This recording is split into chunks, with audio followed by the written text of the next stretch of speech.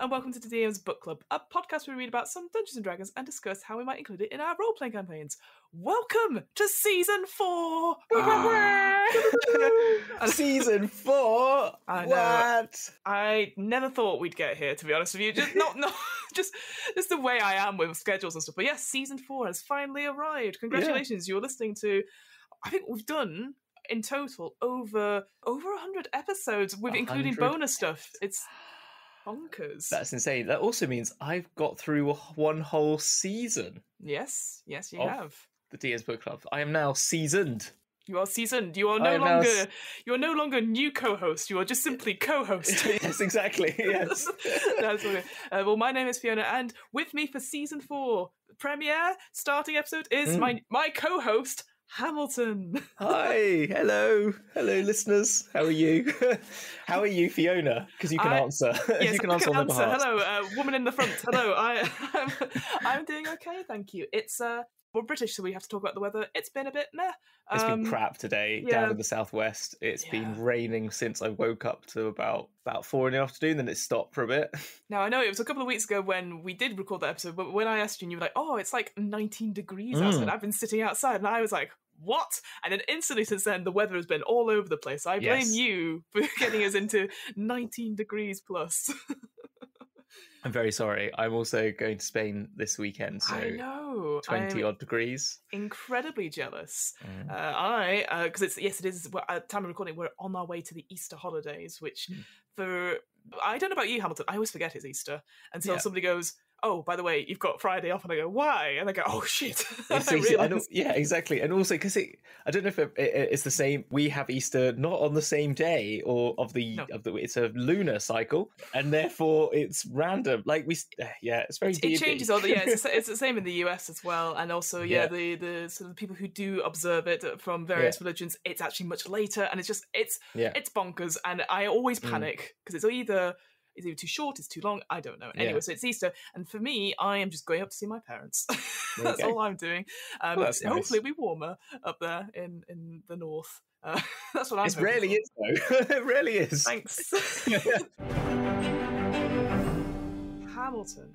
Yes. What is our topic of choice for today? What are we doing to start Season 4? Yes. We're doing something different. We're also not doing something where we read about Dungeons and Dragons. I know. We are listening about Dungeons and Dragons. Sure. Close. Yes, we'll go with that. We've been sharing, and we're going to share with you 3 musical albums that either inspire, help create atmosphere, and generally sort of bring emotive clarity to our Dungeons and Dragons games. Whoa. How about that? That was pretty good. Yes, so we are talking about, the reason I sort of picked this topic was I was like, we talked about it when we did our how to DM for the first time, or top tips and stuff.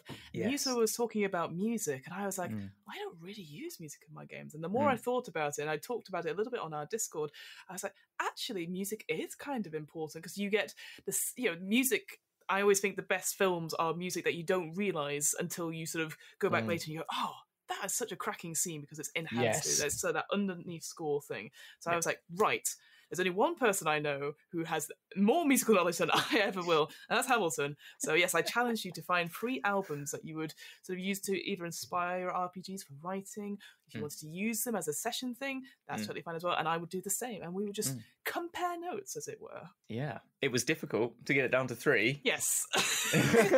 I tried my damnedest, and I think I got there. And then after extending to you, after thinking about them for a long time, going, oh, Fiona, what about this one? No, wait. No, oh, yep, I'm going to go back to this one. And then I've settled, but it was difficult. For you, was there any particular theme of what you were choosing? Yeah. Was there, what was it that you were going for? So, of the 3 that I've chosen, I went for 2 that are very much like always staples in my sort of creative, like when I want to listen to, I put these on. And then one of them was definitely something related to my Mork Borg fandom at the moment. Yeah, and I was like, but I've been listening to it again, and it was an album I used to listen to about probably 10 years ago now, I think, when it came out, that I listened to over and over and over when I was writing NAF fiction. And so but it just came back to me, and I was like, I love that album, and I thought it's a really good one, and it kind of is a very much a accessibly D&D sort of music. So I thought Yes. I'd go with Yeah. that. That was why. But yeah, there was lots of, as I said, the word that not other people that I used earlier that you didn't know also rans, as in lots on the top 10 or something like that. Yes. But yeah. Yeah, exactly. Yeah, I think the reason I picked 3 is because I think Mm. it is incredibly difficult. Like I struggled as Yeah. well. The what I did for my choosing of them was that it has Mm. to be one has to be a film, one has to be a TV show, and then one has to be Ooh. miscellaneous. So Ah. that because otherwise I would just pick so many film tracks, so many video games, so Oh, many things. yeah. Let's face it. I know we'll talk it, and somebody will go, "What? You picked that over X thing?" Because as we'll sort of talk about, Yeah. we had to be very strict and pick one thing Mm. rather than a whole artist or a whole composer, that sort of thing. Because let's face it, I could just say Hans Zimmer and be done with it. Yeah, well, right? exactly. Yeah, exactly. No, it's so true. And you were talking about musical like effect in a movie. Something that I read a great article about, and I won't go too deep into. There's a great article about his music in Dunkirk and the sound of Dunkirk, and like, oh my gosh, that movie is incredible. Like music wise, it's just sound wise. Yeah. And you know, that's really interesting because for me, I never saw Dunkirk, so I'm like, oh, it's a war film or something. But I can imagine scoring an action film, a war film like that, actually is incredibly difficult. Like I went to see like the one I can always remember is War Horse because I saw the play and stuff like that. The music in that, incredible. And for any kind of genre, it is actually quite a difficult thing to do. You think another example would be Danny Elfman. You might not like his stuff, and I'll say that. But if you listen to the Batman theme tune that he does, it's like very dark and mysterious and conflicting and all that sort of thing. But then he can do stuff like any Tim Burton film, obviously, but Alice in Wonderland and Nightmare Before Christmas, all that sort of thing. Yeah, I think movies and music, there's so many good ones. I mean, the music, there's a really another great piece I read about Silence of the Lambs and about the music in that and how what that does is, you know, that scene where they're going to, the FBI are raiding the house and you think it's the, spoilers for a 20-year-old movie, that you think it's Buffalo Bill's house and the music is like tension, and you're like so like racked in the music and going, and then suddenly they burst in the door, they realize it's not the space, but the music still builds. So you're still building, even though you know it's fine, you know, it's not the right one. And it's like, and then it's like, oh no, the wrong house, and then it flips it. The editing on that bit is great as well. And it gives you that adrenaline that you would still have. It's still with you, lingering into the next scene, and it's like, it just gives that sense of unease, which is like, so music I think is terribly powerful. I completely agree. If you watch any of your favorite sequences in a film, the music in that, or the lack of music in that, could really impound it. Let's start beating around the bush, so to speak. Hamilton, what is your first album? Oh my gosh, I'm going first. Yes, of course you are. Oh no. Oh no, I was going to use your first one to choose what my first one would be, but fine. Now, all this is difficult. I'm going to choose the Budos Band, or Bodas Band. I say Budos Band. I actually don't know how you say it. And their particular album, Into the Fog, which is, have I got that right? I definitely make sure I've got that right. I think it's Burnt Offerings. Oh, yes. The song is Into the Fog. The album is Burnt Offerings. That's why I keep getting mixed up. There was a moment where I was like, someone didn't listen to the right album. I will say again, it's Burnt Offerings by the Budos Band. I like all their music. I chose this one because it's the first one I got into. To describe it is quite complicated, but I think it's very much like doom funk is what I think is the best way of putting it. So it's like doom rock meets funk meets 70s psychedelia, I guess, meets big band. And what I love about it is it's got this real like movie quality to it. It's like a movie soundtrack. It's all instrumental. It's very much, like I say, like brass bandy, but like with great like rhythms and beats, and it just kind of flows and it's constantly moving. And it's kind of jazzy, but not too experimentally jazzy, but it's like that sort of rhythmic flow. And what I like about it as like an inspiration is it's got so much influences in that music that it feels like, if you're thinking, when I'm thinking of something, like any place, and I just sort of bring that in, it just kind of gives me this like feeling of like I can sort of find other places in it, if that's a better way of putting it. And so whatever I'm doing, I feel like I find a rhythm in there or something that sort of works with what I'm doing, and it kind of helps push me out of a boundary of like generic D&D-ness, if you know what I mean. Like when I'm trying to do that sort of like when I come like, so it's like this is just music I use. And for me, I've chosen mainly music that is when I'm trying to like inspire, like coming up with like an atmosphere. I might even play some of the tracks I'm going to talk about, but majority of them are like just like trying to get your mindset. We talked a lot about the planes on another show, and you mentioned it as well, but it is that sort of like when you're trying to get your headspace into the abyss or into like what's it like in Sigil or what's it like in Pandemonium. I think a few of these musical places can help you get your brain out of wherever you are. I was reading reviews as I got as one does, and they described it as like, because obviously on the front of this album as well there is a wizard. So it's a very Led Zeppelin Gandalf style sort of cover. Yes, you got a wizard pointing at a like sort of an altar type thing with skulls all around it. So you're like you vaguely know what's going on there, I think. And as you described, sort of it draws heavily from the late 60s to early 70s of dark arcane proto metal. And I was like, ooh, okay, well, because I read that first before I listened to it, just to make sure. Yes. And I definitely get that. And that's the thing I got with most of your choices is I can imagine myself being in sort of big worlds and sort of big, like maybe urban settings as well. That sort of it almost made me think of, because I've been watching it recently, and I know people are going to go, wait, what? Because I quite like it.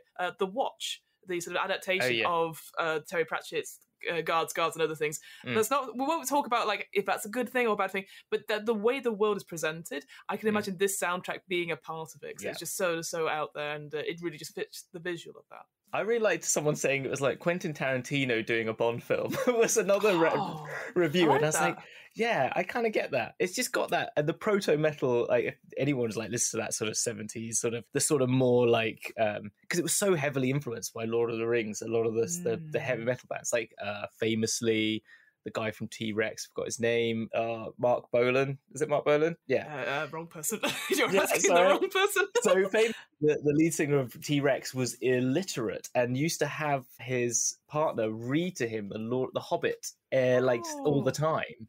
And like obviously Led Zeppelin has songs that reference Gollum and Mordor and stuff like that. And it was such a big thing at that sort of era. So there is a lot of like, and obviously metal and role-playing games go together. I think it does. It's a weird thing because you don't consider that, and yet it does. Obviously, I know we're talking about Merkborg just now, but I think it does, because it's just that the harsh sort of tension, sort of the action sort of sentiment. Like, yes, you can have classical bits to it, but I think the actual metal, you get into sort of the fight of it. Absolutely. Yeah, I think that's it, and I think it's just also like the culture seemed to overlap just because of the musical references, and I think it's that sort of alternative, like old school, because nowadays it's more mainstream, but I think it was like that sort of alternative, that's what culture, that's what I'm looking for. That sort of had that sort of relationship. So people who liked music and got into like all weird and wacky psychedelic music will also probably like playing some Dungeons and Dragons. Because I'd love the idea that I'm sure I've referenced this on this show before. There's like the bit where I stopped reading in Lord of the Rings was when Gandalf, Gimli, and Aragorn all sit around smoking, and Legolas is singing a tune, and it was like, oh great, the elves singing. I want the elves to be singing this sort of stuff. Definitely, like proper like just anything other than the sort of quiet lilting stuff, just to make a change, because that'd be so fucking awesome. Yeah, just a little bit of Mad Max chucked in for good measure. Exactly. I like that. Is there any particular songs on this album that you're like, I know it's gonna be hard? Jeez, that is so hard. Or any that stand out? I think the first track is a great track, and it just kind of kicks in. And it's one of those albums, because it so flows. It's just I can't really consider it track by track. There are other ones when we talk about other albums where I can put a track down and say, but on this one I would say it's so much of like a start at the beginning, press play and let it go sort of album for me. So Into the Fog, that first one, and then because after that, just again looking at the YouTube the YouTube link you sent me, they're all reasonably the same length, about 4 to 5 minutes. So if you were playing it in your game, you can easily loop them or let it run all the way through and then back to the beginning as well, which is quite good. Black Hills is cool. It's a great song. Tomahawk is a really good one as well. It's got great beats. So yes. But that we were talking, as I said, about the Burnt Offering album. I think the latest album, which is Long in the Tooth, I would say is the next one to go to after that. I think, and then go back to the beginning. But like, it's like it's kind of funny, but that's kind of like the Long in the Tooth one is definitely, it's just much more funkier and much more like beat heavy. It's my example of like no words, so you can write great atmosphere and environment and get it on 5.1 surround sound if you can. Ooh. Oh, you know what I mean, get it on the best speakers you can. Like, I make fun of you, but like you do have the setup for it. I have 5.1 over there. Yeah, it's over there. I see it off the screen. No, that's great. Yeah, I completely agree. And I think like as an opener for one to listen to stuff, I completely agree. I think it is a really, like you said, leaving it to go all the way through. It's one of those ones where I can't necessarily tell like when the next song really starts per se, and I quite like that in songs as well, because then I'm not always going, oh, what's that one bit, because it makes me want to listen to the whole thing. I know I had to listen to everything anyway, but really good first choice. Really enjoyed it. Well, what was your first choice then? Right, okay. So if we were going to flip this a little bit, I will use my film choice first. The film I picked. You know what? I didn't realise. This is how... not interesting. I genuinely thought it came out maybe like 4 or 5 years ago. It came out 12 years ago. I know, because I saw it on New Year's Eve. Did you? 2010 to 11, wasn't it? Or 2009 to 2010.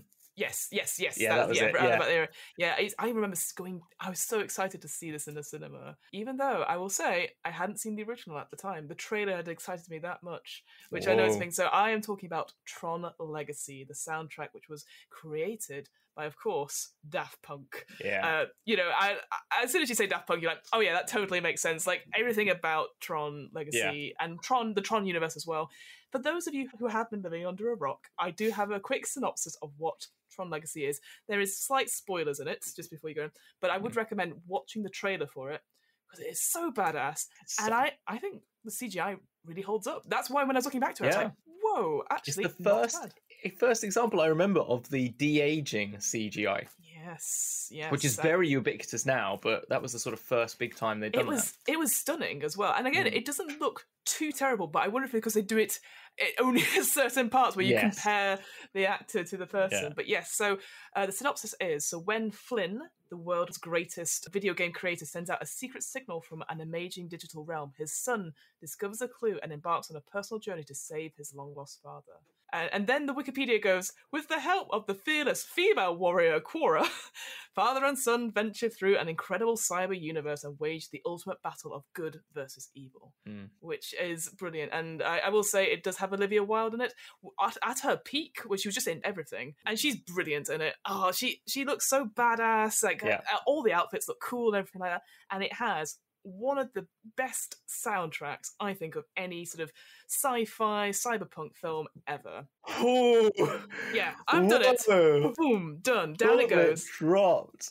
I must admit, the first words that came out of my mouth when I left that cinema to my wife was, "That is the Vangelis of our generation." Is what I said when I left that thing, and I felt I don't know if I still hold that, but it's very close. I still think it is like one of the best, I don't know, it's one of the best modern sci-fi soundtracks ever. I completely agree, and for those who don't know, Vangelis created the soundtrack for the original Blade Runner, and has done obviously a ton of other things as well, but just to sort of, but yeah, it is just one of those things where, again, you could listen to the whole soundtrack. There is a little bit of talking in it I completely forgot about, sort of on one of the tracks, which I like in a way because it sort of sets the scene, but obviously if you're using it in a game, it's a bit rubbish, but it does sort of there's that sort of whole narrative through. There are bits of it which are super like high speed chase wise, where they're doing certain things in the arena.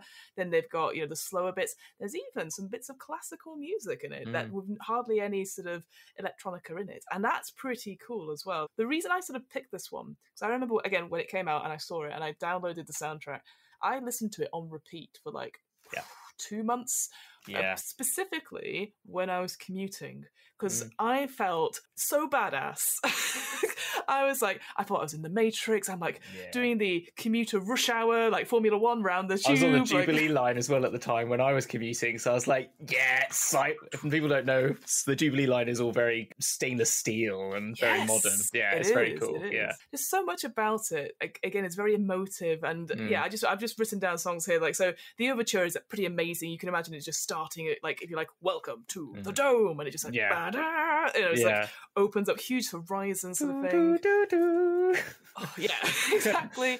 The grid everyone recognizes. The Recognizer is also a good tune. Again, you can imagine if you're slaps that song. It's just and it's one of those ones. Again, you can imagine like it's like the beginning of the Matrix or whatever, where it's like a montage, and you could be describing to your players. You see this, and it cuts away. This. If you're one of those DMs that sort of really likes to be the movie director, which I do love, by the way, like creating those scenes and doing the montage, and then we settle the camera on this thing.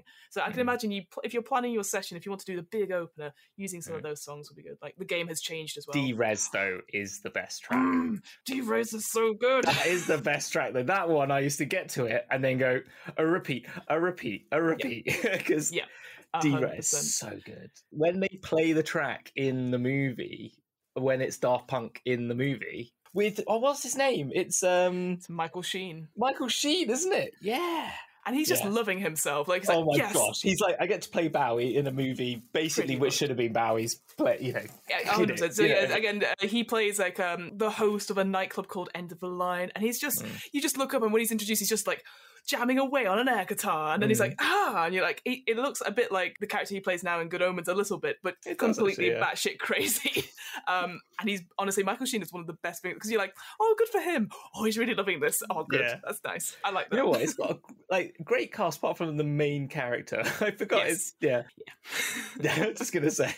As in, like, it's fine, but it's just like, Olivia Wilde, who I've been a fan of since the OC, because she is the coolest, one of the coolest, you know, and then Jeff Bridges is incredible. Bridges, who's stunning, and like, you know, it's obviously everything is great, and then you've just got Mr. Nobody.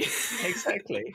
But I wonder if they deliberately picked that sort of thing so that anyone could imprint on him, and he is the Bella of Twilight, if you see what I mean. It's going to be a lot of film references tonight, friends. That's what's happening here. Exactly. And I was reading up on this. There could be a sequel in the works. They've been talking about it for ages. Yeah, there was meant to be one right away, wasn't there? Yeah, and it's got pushed back. And what was interesting, it's the film, obviously Tron Legacy, when that came out 2010, set 28 years later in story time, but also after the original release of Tron itself. So now we've got another sequel at some point. They've got, like, you know, they've written stuff, etc. So you think, are they still going to be like, you know, 12, 15 years later or whatever? So will Olivia Wilde still be in it? You know, because I'll just see it for her. Yeah, if she's in it, main character, I'll watch it. I'd watch that, exactly. If you're looking for stuff that's like flying or a sort of a light feeling, there's like the Son of Flynn, and the Solar Sailor section is really good. Nocturnal, some classical music there, and Disc Wars, that's very warlike, lots of drums and stuff, and then Clue as a chase scene, I thought would be really, like, again, the music of that is just very... That's a good choice, actually. I like that. That is good. I basically just talked through the whole album a little bit there, but because again, what you will find with this film and with my second choice as well, there's always a theme for each character that you hear throughout the whole thing. And one thing I'll come to in my second one is that I do love the idea of attaching a theme to maybe a villain or a recurring character that you can play over as you're prepping, and then you maybe, if you want to introduce it into your scenes, you're like, oh, because then you get excited going, wait, they're coming, the villain is coming, you know. So it's good though. It's good. It's like, I used, when I did a big boss fight with my home game, I think I mentioned this before, I got the Duel of the Fates on a 1 hour long episode thing, and just put that, I literally were just going along, I just had some normal tunes, background sort of music, and then I just went, then you hear this sudden crackling next door, and I went, enter, and it went, duh, and they were like, what? And it's like, yeah, bah, bah, bah. And they're like, and they were just like, oh my gosh, and it just like made the whole atmosphere just like rise, so and they were cool. it was so cool. The final thing I wanted to say on it really was yes, we've sort of mentioned it, but if you were looking for something similar and you were like, I'm not a fan of Daft Punk, and then I go, well, you're wrong.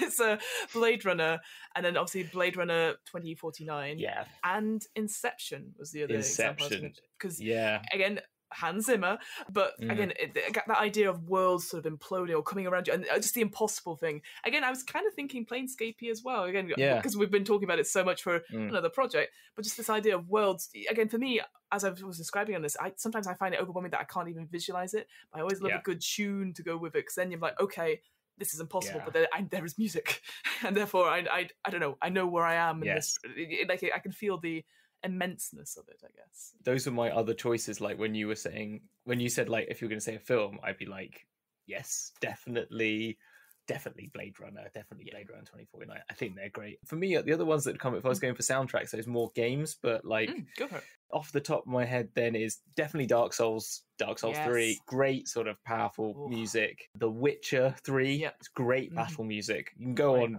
on the internet and find hour-long versions of that. Yeah. And then for something a bit more interesting would be the Last of Us ones, which is the Gustavo Santaola ones. Yeah, which is kind of like good if you're doing that sort of on the edge of your sort of uncomfortable sort of urban adventures. I'd say is really good ones for that. I just cry every time I listen to that soundtrack. So I just have a big emotional. I know. When you hear the song at the end, it's just like you just get sent back. I can't because I'll cry. Anyway, what's your second choice, Hamilton? Second choice. So my next choice was the Mars Volta's album. Yes. Which one did you listen to? Was it the Amputecture or Francis the Mute? Amputecture. Yeah, good. Right, okay, so Amputecture. But again, as with all these, listen to all of their albums, but listen to only the first 3 albums, don't bother with the later ones, they're all crap, basically. And the third one is actually the one I chose, which is what I'd say is it's the less punky, it's the less sort of like poppy-ish, pop punk. But to give you an idea of this band, they are very talented musicians, super talented musicians, Brazilian, and I'm going to get this. Let me double check this. I've got it as they are an American progressive rock band. Yes. Well, whilst you're doing that, so again looking up from my things. So yes, this album came out in 2006, and as I read about it, it's sort of they called it an album without a single unifying narrative. Fair enough. Inspirations were very diverse, ranging from the recent US immigration marches to news stories of a possessed nun, which I was like, ooh, interesting. They are, Bixler Zavala is a Mexican parentage, but obviously grew up in the United States, and then Puerto Rican, which is Omar Rodriguez Lopez, who is also Puerto Rican. So there's a lot of Spanish language in the music. There's a lot of like Latin vibes and musicality to it as well. So there's definitely sort of salsa and sort of beats that you can kind of feel, and very much those sort of like 3-step modes. It's a range of jazzy soundscapes, songs that go on for 10 minutes, 14 minutes, and it's just, I chose this one because this is more the soundscapey one of all of them. Like, you know, the first starts off with that Ringle on a xylophone, and it just takes you, and it's that really that sort of like takes you in, and it then sort of has this weird sort of sound that kind of comes in, and it's like you've entered a new plane, you've entered a new experience, and then it takes you on this journey, and it's like Pink Floyd turned to a billion. Like it's just 100%. Yeah, I definitely feel that. Drummers they work with are I'm going to say some names here. I've just got to remember his name. John Theodore, who you will also know from playing with bands like Rage Against the Machine, Back to Russia in One Day's Line, and then he also played on Incubus, as well as he did tours with Queens of Stone Age. And I saw him live at Queens of Stone Age as well. But anyway, he's an incredible drummer, so underrated outside of the big world. Everyone just goes, Dave Grohl and the guy from Blink-182. That's what people say, isn't it? Like, I forgot. Do they? I love that. Yeah, Blink. Travis Barker and Dave Grohl is considered like, the top drummers, modern day living drummers. But I say John Theodore is top. As a drummer myself, that's what people always say to you. But anyway. I see now. This totally makes sense. This is why I'm promoting drummers, because I feel like they're always forgotten. I think so too. Music-wise, fantastic. The concepts for the first three albums are really interesting. The second one most, which we don't talk about, but like is they found an old notebook of someone, and they basically made this concept album where they created like a beat, and then they went in different rooms and had like the standard beat and a key, and just recorded individual pieces to go with it. What? And then I know, and it's insanely amazing. And there's a 35-minute track on the second album, which is great. But like this third album, Tetragrammaton, starts you off in this long, winding sort of world that is dark, mysterious, and sort of brings you in these different sort of spaces. Mhm. And then you move on to Vicarious Atonement is first one, then Tetragrammaton takes you on that. Yeah. You then get some sort of like, there's some standard tracks in there, like Viscera's Eyes is kind of an Asilios Magdalena, which are much more Spanish and very simple. But again, why I chose this, as I said, was it's otherworldly in the fact that it is worldly, if you know what I mean. Like, it is everything of our world. It, again, like Buddha's Man, it takes so many influences. Remember, John Frusciante plays guitar on them from Red Hot Chili Peppers. People will know that as well. There's famous people.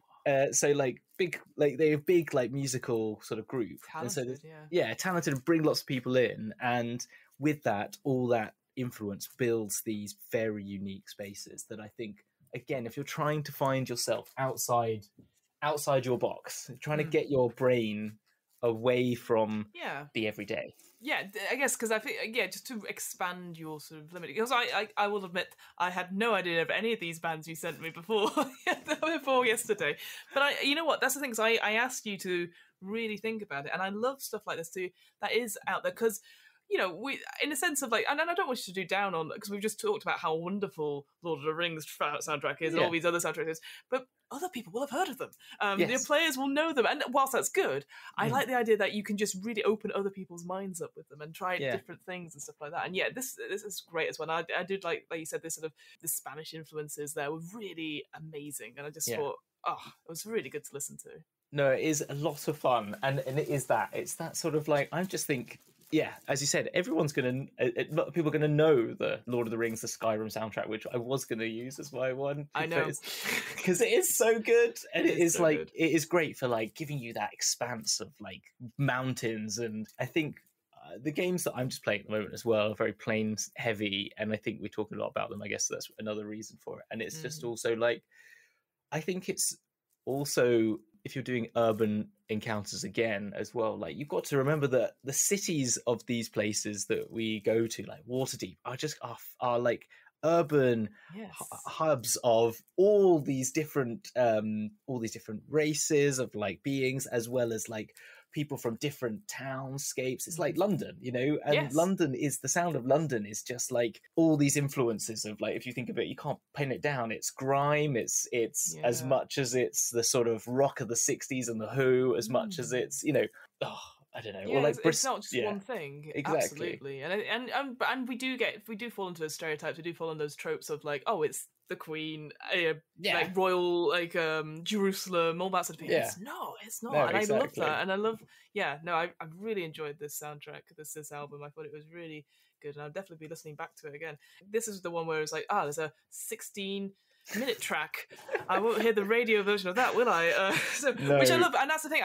I'm always surprised because it's so difficult, unless it's just two people talking on a podcast. It's so difficult to create art or music longer than 3 minutes, and then you're like, what? Oh god! I tell you, that 34-minute track on the second album, France Mute, Cassandra Gemini, it's just incredible. It's just like, I didn't choose it because I think this one's the one you should listen to if you're trying to come up with ideas. But musically, that is work of genius. Well, we'll be listing everything we talk about when I listen back to it, because I'm like, yep. So we will definitely include it so that people want to listen. So just so we know, what's the name of that second album? Sorry, the second album is called Francis the Mute. People might know it. They had a single off that called The Widow, which was in the 2000s. It has a video. It was on Kerrang at the time quite a lot. Wow. It's very much a 3-minute 20 song, you know. It's like, done. It was like obviously the company, you know, the big company people said, could you do us a single? And they were like, yeah, okay, done one.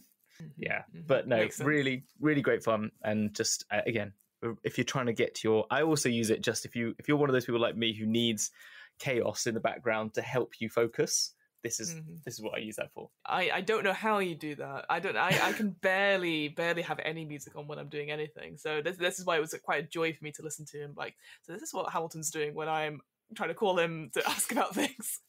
He's got all this on in the background. Yeah, exactly.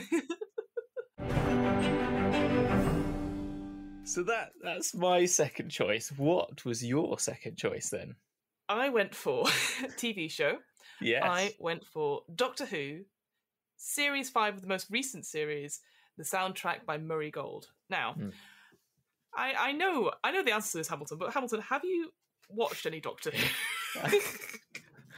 I have watched very small amounts of Doctor Who, probably in total a maximum about 30 minutes of total Doctor Who time. Perfect. I obviously know. Woo, woo, woo. Yeah, I know that track. Oh yes, yeah. Everyone knows the main theme, even though it has gone through many variations of stuff. And of course, and this is what I want to say for this one particularly. So, why did I pick season 5? Why did you pick season 5? Yes, why did I pick season 5 all the other seasons? Out of so many seasons? For context as well, Murray Gold wrote the majority of all the Doctor Who's up until very recently. I think season 5, I'm going to say, is one of the best seasons of Doctor Who, like complete sort of thing. You can start at the beginning as a brand new person, just get into it, and you have the 12 episodes, I think it is, and then it's sort of complete. And then it goes on, obviously, from then on. But I just thought it was just such a perfect season in terms of stories, in terms of exploration, but also in terms of the characters as well. We have the Doctor, who's played by Matt Smith at the time. Is this and his again, first episode, season? First season. I wondered if that's why it said Doctor Who 11 at the beginning one. Yes, the beginning of, yes. So that's the new theme came in then and all that sort of thing. It also introduced Karen Gillan as the assistant. That was her first big sort of role before pretty much taking over the whole of Marvel universe and like having her own shows and stuff like that. Also has Arthur Darvill in it.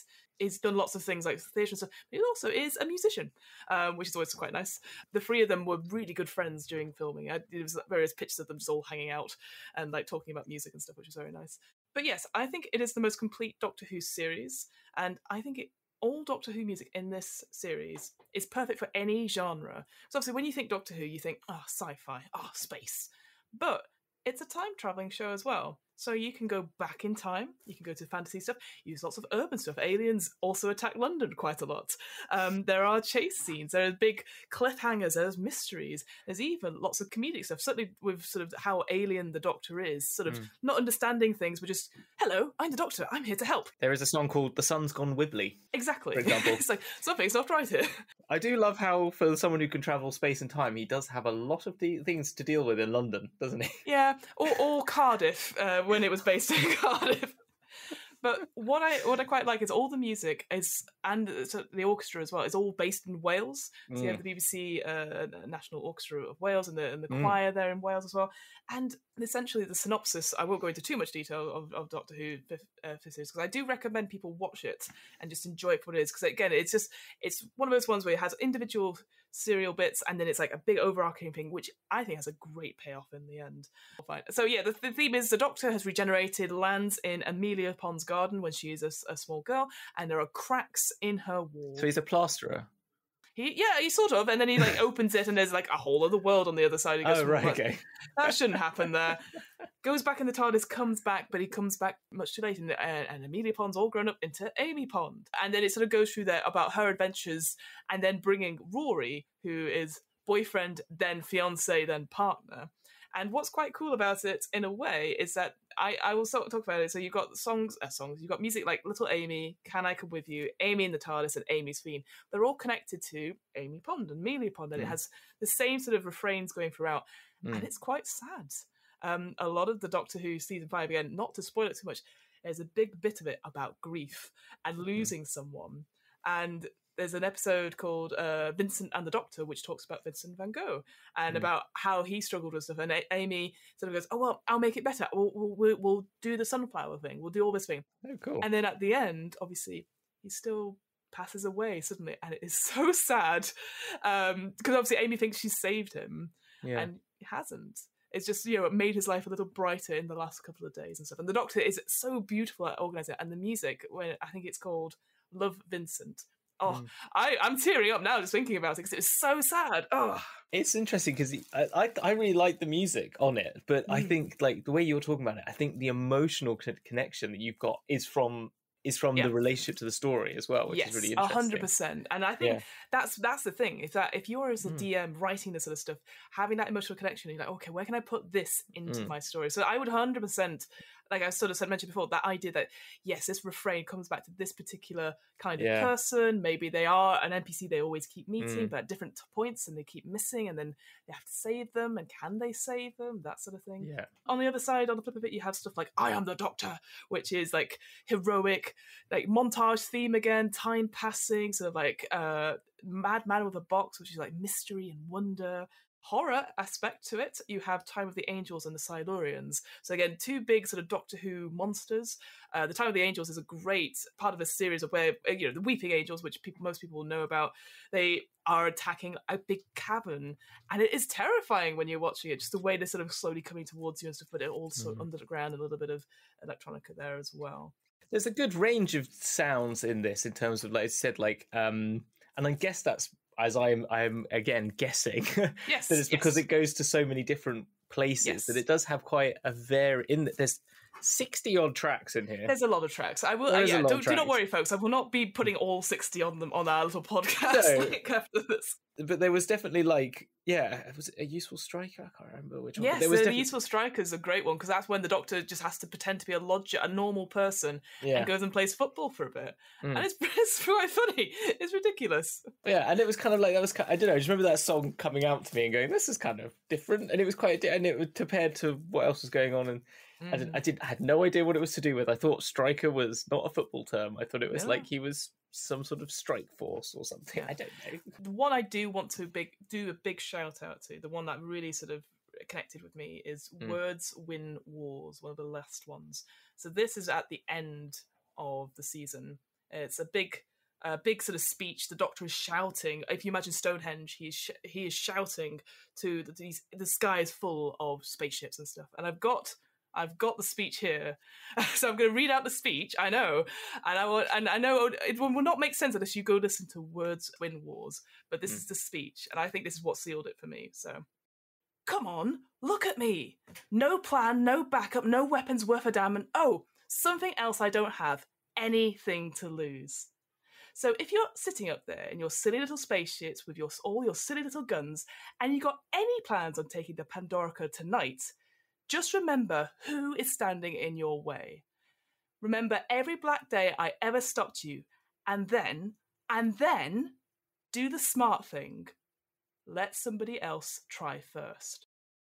How cool is that speech, right? It's a cool speech. It's a cool speech. It's a great speech. And that music as well, proper like puts it on a knife edge. Yeah. You're like, whoa. And then the episode sort of ends on a cliffhanger after that. So that's why it's like that track, you have to have that speech somewhere.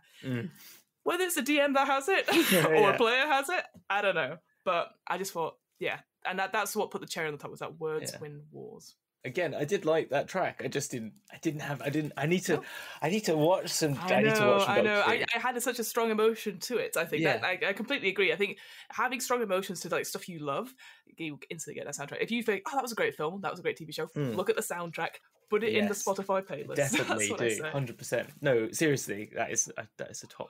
That is a serious point. And I will say, if you want similar soundtracks, just listen to any other Murray Gold Doctor Who stuff.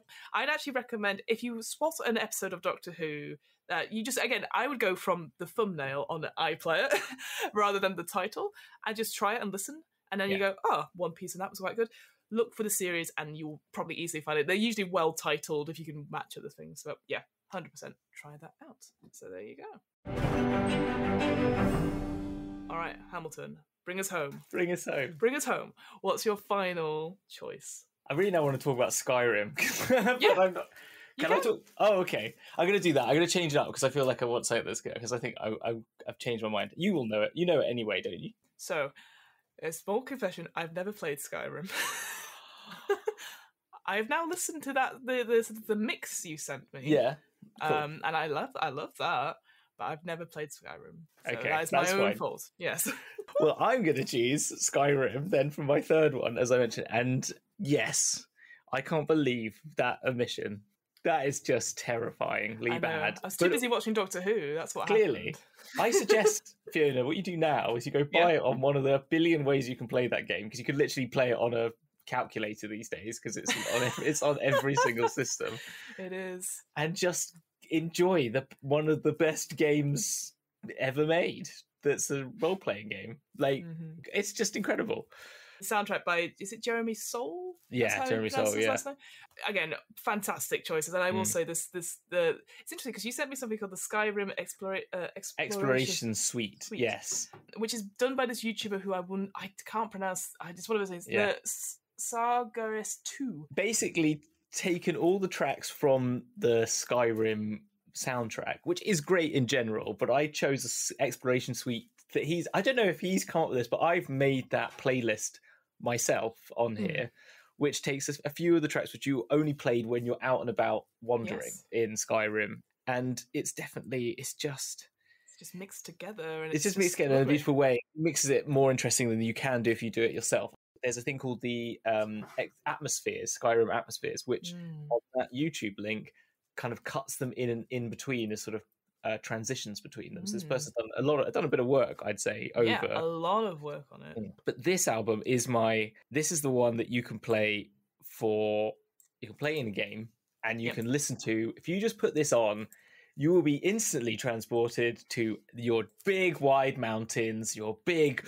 grand, I've got my world in front of me and I will create, and that is the sort of music it is. And it's like, I don't know if I can describe this, but there is a music that creates a feeling within me that certain songs do.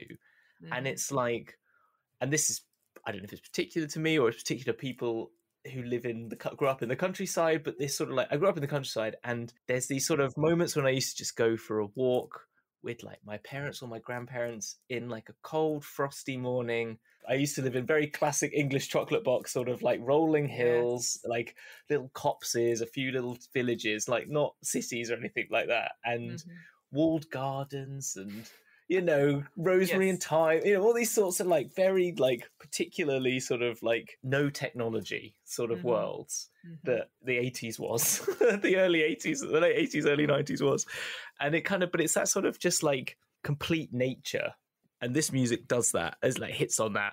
And I think it just transports you to that sort of mindset of like the openness and I completely agree that anything that takes you back to, because obviously I've had emotional reactions to films and TV shows we just discussed, but the idea that you can just obviously takes you back to something that you treasure as a memory itself has so precious and it's so unique, because no one will have the same experience that you do. So 100% anything that does that, and I completely agree. On other YouTube videos on this person's thing, it's all Mass Effect, to be fair, but they're long, and there's like emotional suites, the extended versions, that sort of thing. And what I like about this is that it is a deliberate mix to like for the length of it, but it's like here is the theme in mind and that sort of thing. So I think I'm sure this is obviously just one episode, one track in the several Skyrim inspired one. But I guess if you put like Sweet or Exploration or something like that, you'll find equally like people probably have done it with Lord of the Rings. You will recognize some of these tracks when you listen to Critical Role. Yes. You will, because they have good mates with the Bethesda crew, and therefore you will recognize some of these. Far Horizons I heard the other day when I was listening. Awake I heard the other day, and there's the I think it's Aurora is what Matt always plays whenever he's in a palace or a temple. Trust me, like always that track. I think that's the track. There's one track he always plays, and like I know that one. Yeah.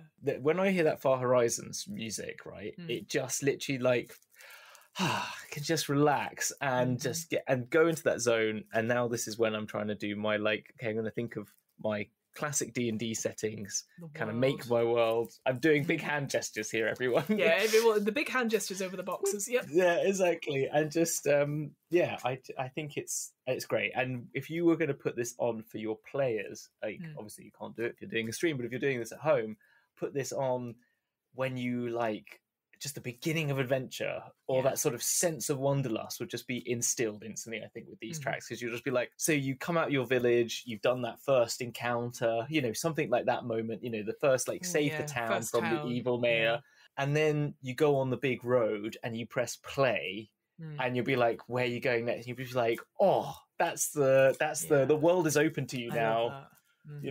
The bridges in Grand Theft Auto have been unlocked. It's that sort of moment. as I've not played the game or anything like that, but I was listening to it, I felt so much in it. And I know there's, like for me, the similar reaction I would have had with Horizon Zero Dawn or Forbidden West. Same sort of thing in a way, like, again, big open space, beautiful, like, again, visualizing the beautiful cliffs, edge and stuff like that. Here, again, I agree. Like, I sort of lived in sort of the northwest of England, so there was greenery around, but we didn't do too much of that. But I can imagine if you're doing like peak districts or the lake districts or something like that, like going around the big lakes and just up on the hills would be amazing with the soundtrack on. Yeah, like, exactly. Yeah, compared to like Tron Legacy when you're commuting. Yeah, Skyrim for when you're up and about. Well, this is it. I feel like what we've done so far is kind of given you your sort of like your cyberpunk, super industrial modernism. We've given you your crazy plains music. You know, your sort of all sounds of the universe music, and then something very, you know, big worldy. Big world, yeah, that you can see for miles, and you're like, oh god, I've got to and go you've over given there. us Can your I fast travel? Yes, exactly. And your big speeches, which is what you've got. Speeches, yeah, and your big speeches. Gotta love a big speech. No, completely agree. So, with that, then, what is your third choice then? My third choice is a miscellaneous sort of thing. So it was going to be a video game. And then I remembered about a month or so ago, I went to go see a play, and it is called The Ocean at the End of a Lane, which is based on the same novel written by the one and only Neil Gaiman, who I'm a massive fan of. And I remember it's very odd, actually, because the play and the book itself is about remembering and forgetting and all that sort of thing. So I'd forgotten I'd read this book. And essentially all it is, the synopsis is that an unnamed protagonist returns back to his childhood hometown for a funeral. And there he sort of revisits an area where him and his sister sort of grew up. And he remembers that there was a young girl called Letty Hemstock who used to sort of play with them and who claimed that the pond behind her house was an ocean. He stops by the house where Letty lived with her mother and grandmother and encounters them, and then starts to remember the forgotten instances of the past. And it goes back to the summer where clearly Letty isn't all what she seems. And she uses the magic or the weave of the world to keep their area, their little bit safe. And unfortunately, this protagonist lets in a creature. You can see where this is going, so to speak. So I went to go see this play. And first of all, again, emotional reaction to it, because I was like, oh, it was a great book. I remember that. The staging, I'm a sucker for a good stagecraft.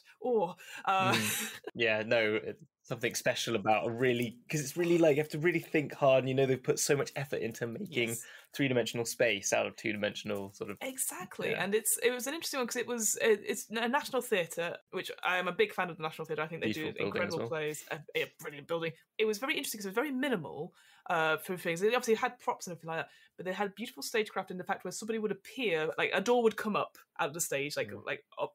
Someone would go through it and then they'd walk off, and then that same person would just suddenly appear at the other side of the stage. There was a soundtrack for this play. So it's very rare to have a play that has a soundtrack that's not a musical. This is purely the sort of the incidental music as each scene was playing, and it's brilliant. It's for me, it does what the Doctor Who does, but on a much shorter level. So it's got only a couple of tracks, I think roughly about sort of 10-ish, and each track again fits to a scene. So the first one is the opening scene. It's a bright sunny day. The protagonist is learning suddenly, I used to live here. Oh yeah, there was a girl, Letty, and then it sort of goes back in sort of time, that aspect. Yes, that sort of lighted area thing. So it could be the reveal of a god or a deity or of a holy place, because we've definitely got choirs in there. Through the Wardrobe is my favourite track. I think if I had to pick a track, is Through the Wardrobe, because it's basically he's running through the woods at night and there are things pursuing him, but it's almost like an adventure. He's very excited and he has to go through like a big window and stuff like that, and again, very Narnia style, right? Very sort of like that sort of adventure on that. And I can't pronounce this one at all. It's Sharp Hatch of the Keep. At this point in the show, there's like some sort of puppet on stage which looked horrendous, but it also looked like it was breathing. And you could almost, if you listen to it, it's almost like a heart beating and somebody horribly breathing. Which again, you've got dragons in your, in your session. That's quite a good one. The Binding Song is a great song. I would use that as like an initiative. Like, right, we're going to go into initiative. Yeah. It's quite short, but it's just like lots of clapping and sort of stamping and stuff like that. As Lottie was binding this creature to make it go away, and again, visually stunning on that. The final one I sort of wanted to mention was The Worm, which again, not spoiling that, but it's horrible. But this idea that for me is like you summoning something and it goes wrong, and it's like very sort of like sort of like a nice cheery sort of light tune, but it's almost underneath it's like horrible violins, like something is not right, something is wrong. And again, the stagecraft of the scene at that point, I know it's also vague, sort of like, oh, I should have seen the stage, but it was just the whole audience was holding its breath. It was that tense. There was a lot of emotion in a lot of these tracks, and like you could feel like there was so much. I haven't seen it. I didn't read the books, but like you could, again, it's a problem. It's I'm not. I know. It's not a problem. It's just it's my fault. I need to get in. I need to get more involved in Neil Gaiman as well. If you come to London, I'll go see it with you again. Okay, and then cool. Let's do it. I'll cry on your shoulder. That's fine. That's fine. I'll go see it. That's fine. It sounds amazing. But like you could feel like with the titles of the tracks and the music that it was, like you could definitely exactly the Binding song. I was like, they're clearly trying to stop this worm because that's what I figured out.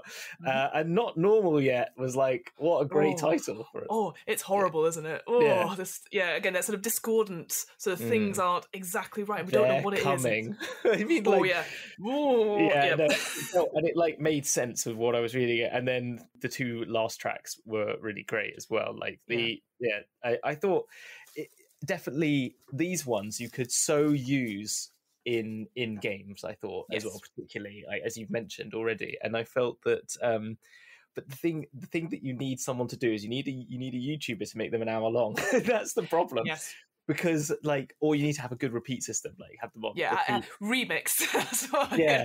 But that's the thing, because like these are set for scenes. It's the album total is 36 minutes exactly. Just over half an hour. It's like and they're definitely repeating these tracks when they're live or not? Is that what they're doing? I don't know.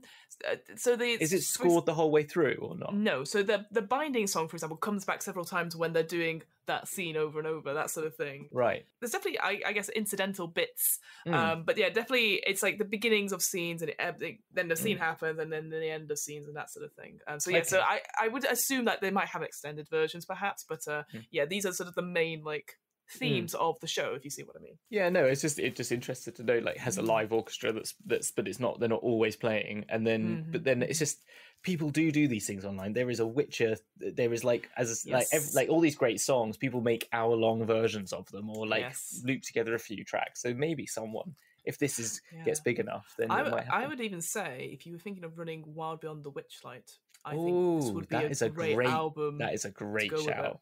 Yeah, 100%. You know, even beyond the carnival bit, and you go to Hither, Thither, and Yon, I think you could easily get some stuff there. Other soundtracks that might be similar, I'm going to say Coraline by Bruno Collis, because that is a cracking soundtrack. And again, another Neil Gaiman film book. Great one. The other one is Encryption, the newest video game that's sort of come out. I'm sure I've talked to you about it before. It's like a roguelike card game, and it's very creepy. You're in a forest, but you're not. You're in a cabin. No, you're not. You're selling pelts. I don't know. And it's just a lot of build up to it. But the music, the scoring of that by Jonah Zenzel, because I was creeped out by it, and then I got addicted to the game, and now I hear the soundtrack when I'm going to bed, and I'm like, oh, this is a bad sign. But yeah, those two sort of came to mind if you're looking for something similar but weren't satisfied with The Ocean at the End of the Lane. But yeah, it's one of my favourite soundtracks, and like I said, I listened to it in a whole commute, and there's so many ideas come from it. So yeah, those are my three choices. No, they are good choices. They're great choices. Oh, I had another one that just came to me, and then it's gone. And literally, oh yeah, it's kind of esoteric. It's not. It's The Piano. The Piano. Do you know that movie? The film, 90s film. It's not a fun film. I'll tell you. I was going to say it's Adrian Brody, isn't it? I've not seen it. No, that's The Pianist. That's The Pianist. The Pianist. So close, but so far. Then no, I've not seen The Piano. Piano is Holly Hunter. It's actually quite a disturbing film, and it's more disturbing older you are and in the modern world that we're in. But it's a very interesting. It's the music of it. I remember it being very big in when I was younger, because my mum had it as a CD. It's got some beautiful piano music, but it is a great one for just creating. It's very new agey, and it kind of gives you that sort of like, it's very lyrical, and it's quite a nice one as a good soundtrack for something that's more. If you're going for something sort of like you want something sort of flowing and your sort of classic music, you'll sort of. I think that's a good one. the other people like also ran to get you some sort of like, if you want a bit of funky choral Gregorian chants, I would suggest Enigma always for like a bit of world music. I like a bit of world music, so that's why I've got a lot of my choices got that. But they're good, sort of like, it's a French composer doing dance meets Gregorian chants. Amazing. Yeah, no, definitely. Like, it gets a little bit pseudo-sexual because it is, but but there's some good tracks in there. Some are just not as good as others, but there's some interesting, like, getting you, then also just finding general Gregorian chanting is like a good one if you're trying to get that sort of spiritual feel in your games. You're going to a temple or something like that and kind of create that real like choral atmospheres and stuff. Yeah, really get that across, because it's something I would assume, and I assume of you as well, something that we don't necessarily experience, that sort of going into temples and hearing that music so often. So I do to set the scene as well, just as you would set the scene anyway if you were doing a horror game, and then maybe turning the lights down, putting out a candle, even though we're all told, shouldn't have candles in your house anymore. Yes, exactly. Last but not least, if you're doing Cyberpunk, get Wipeout Audio. They're free. They're on YouTube. I use them all the time. They're amazing. That's it. Done. That's it. All right. Well, my final also ran would be any Studio Ghibli soundtrack. There we go. Yes, of course. Of course. Pretty much. Howl's Moving Castle. Again, I know having that music. I know again that emotional connection to it, but that is such a great soundtrack. Oh, the main one that I always forget the name of. Spirited Away? Yeah, of course it's Spirited Away. I was like, the main one, Spirited Away, because that is, again, a beautiful and interesting story, and again, the music for such a great story. We've talked about that a few times on our shows, haven't we? I think it's such a linchpin of like culture, and I think it's just so good. I think that's the first one I ever saw, and that was for me was when it was like Studio Ghibli has made it big in the UK. Because I just remember it being everywhere when it came out. And obviously they did done several films up until that point. Yeah. I was just like, whoa. Well, Hamilton, I think we've got a ton of films, TV shows, everything to watch, because we just talked excitedly for like over an hour and stuff. Is there anything, like a final takeaway you want to say? Is there a final takeaway, if possible? I think music is a very important thing. No, but I think it can add a lot to your games at home. I think it adds a lot to games generally. I think it's such an atmosphere builder. I think what we've put across is that you can build on everyone's knowledge of those songs as well to build emotion. So you can either build emotion by the references that those songs make as much as you can build on the emotive quality of the music. So I think there's always do that. Like I said, like when I put Duel of the Fates on, that is an epic track, but it's also that connection everyone has with it. So like if you put on, the Darth Vader theme, everyone knows it's a bad guy, and and it's going to have those connections. And so, I think if you're trying to add to your role-playing experience, it's a really easy, relatively easy way to just put an extra layer on things, I think. And to go back, I don't think there's any problem with that sort of it's a cultural reference thing, so don't worry if you're like, because I know we joked about it earlier, and like expanding things, just give other expanding a try, and you never know where you sort of bounce around going, but this reminds me of this and this reminds me of this, and it's just a way to get you like another also runs. I know I'm trying to fit them all in for it. Imogen Heap. She did obviously her first album then became the soundtrack to Harry Potter and the Cursed Child, and it's bonkers because it is kind of the same album. I mean, you listen to them, but like in the way they just stretched it out, and I love it. I think it's really good. Cool. There's the Cursed Child soundtrack.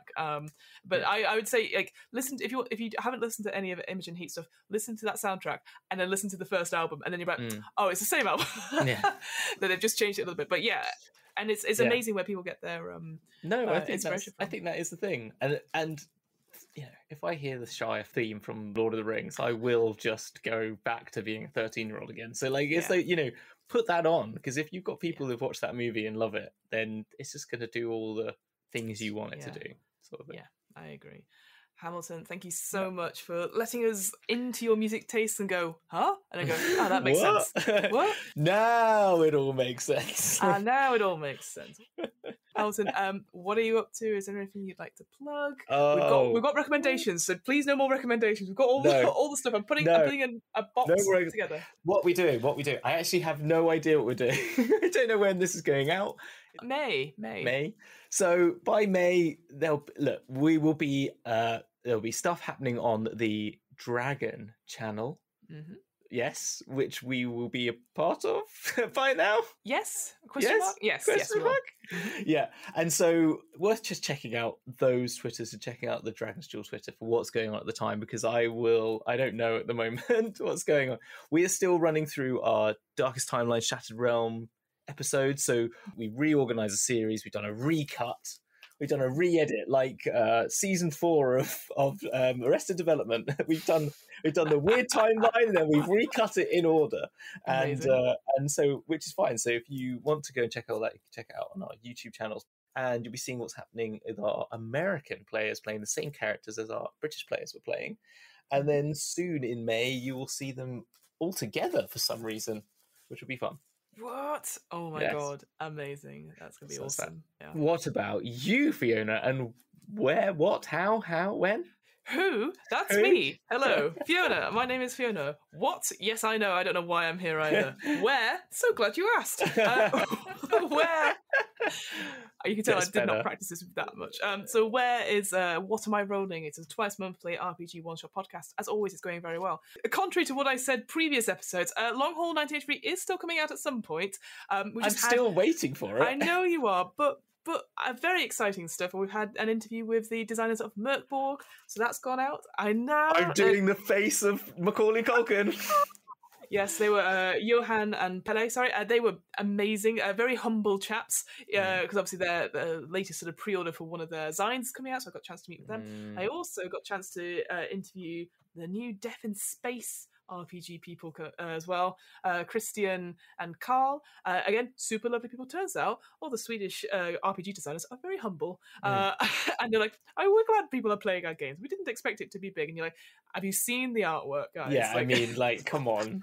And at some point, I hopefully will be playing a solo one-shot of Death in Space, which I'm actually quite excited for. Not solo, sorry, like a one-on-one. I was thinking, have you seen there is a solo Mork Borg supplement called Solitary Defilement? Oh, amazing. Yeah. But you can buy it as a bundle with, like, it's got lots of oracles, it's got a few solo adventures, and it's got the engine, but it's also got a city engine as well, which is called All Amongst the Crowd or something like that, or One in the Crowd. It's quite cool names. It's great. Cool. I'm buying it as well because I want to play some more of it, so it's worth. That is pretty cool. Well, you could do Dark Fort, which is their initial. That is exactly. Anyway, I'm sorry. No. I've been reading a lot about please, it. Do go listen to those episodes because it was such a joy to get to interview them. And also those books and stuff are out now. Merkborg is out now. The pre-order stuff as of recording is out today. So if you want to go get those things, get the lovely GM screen because that looks absolutely phenomenal. Yeah, I'm going down to my local bookshop tomorrow to buy that for my holiday reading. So yeah, excellent. But Death in Space, basically, it's a similar sort of system, but you're in space, and it's like Alien, but miserable, and the enemies are yourselves and other people, and the Void. You gotta love a good Void. But yeah, so those gotta love a good Void. Gotta love a good Void. Yeah, and then I promise you, Long Haul 1983 is coming out along with Numenera, another solo RPG called Users Typing Message Sent. It's social anxiety and me. So enjoy an hour of me going, "Oh no, my friends hate me," because that's exactly what happens. And yeah, loads more stuff coming the way. But I believe no, Menidia, every time. We have an offer code. I am trying to end the episode. Yes, got to do the hand gestures. Everyone at home, follow along. So if you want 10% off your first order at your friendly local game store in Burnley, that's Third Space Gaming, you got to type in the offer code DMBC into checkout, and you get 10% off your first order, and that can be on anything. I feel if we ever someone recognised us, if someone randomly recognised us from the internet and saw us, the thing that you should do to Fiona is not say anything, just do the hand gesture. And then just that's it, and then walk away. But also make sure you make eye contact with me first, and don't like approach me from behind, because I'll be like, "Whoa!" Yeah. Make eye contact, sort of wave maybe first, then do the. Yes. But they come up. No, what you should do is go up to each other and make it really freaky for everyone else around you. Just go up to each other and just go. Like you've not even talked to each other. Do the hand gestures to each other and then walk away. The 4 hand gestures, like DMBC, and then walk and then like salute and off you go. Man, and people just like, I wish I was that cool. You'd think it's like a Bond movie happening, and it's Yeah, not. exactly. It's just us. Until next time, friends, thank you for joining us for the very first episode of season 4. And we'll be back next week. Until then, we will see you on the flip side. Bye!